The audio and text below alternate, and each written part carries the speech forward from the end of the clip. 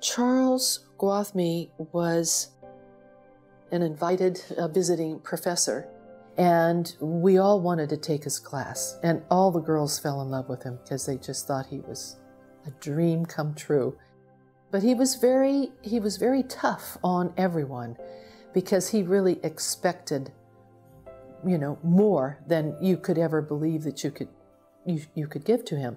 And so the assignment was to build a beach house, because I think he was out here from New York because he was involved in the music industry, and he was involved with, he was here and taking advantage of this class to see what he could get. And he assigned us the project that he was out here to design, which was a beach house.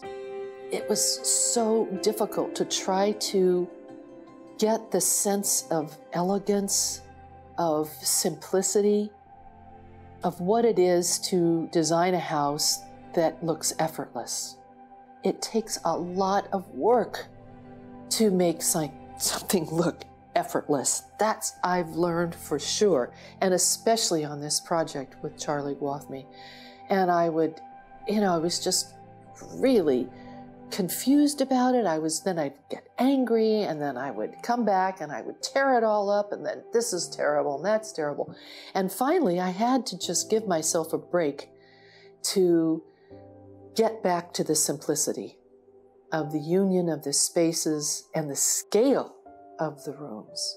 How big is this really? And building a model is one thing, but building a real thing is something different. But you have to start out with the model, and you have to start out with the drawings, and then you can measure it out on a floor. So that was a really good learning place for me.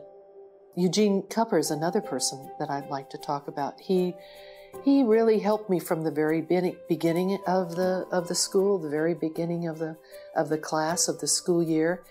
And he's really brilliant. He is a wonderful teacher and just very, very thoughtful. And he was building a house for Harry Nilsson, the singer, the musician, and I was his landscape architect. And I learned so much from Eugene Kupper about proportions, about how to make the landscape useful. And that's where my studies at UCLA with Ian Davidson about Indian art, the Chaicha Hall, very famous in that part of the world. The Chaicha Hall is a worship space that it's a cave into the side of a mountain. And you go into that cave and you take these steps around the stupa and then back out again. And so this ritual of walking around seemed to me to be a very important aspect to measuring and understanding what this piece of work is going to become. And when you start thinking about the volumes of space being deductive, in other words, here's a big mountain and you carve out the Chaicha Hall. You carve it out with columns, with lotus capitals, and part of the ritual is walking around that stupa at the very end of it and then coming back out again. And this is all at Ajanta and Ellora in India. So my experience from learning about Indian art and Indian sculpture and architecture has indelibly marked my brain with something that I use in all of my projects, and that is the ritual of moving around a space.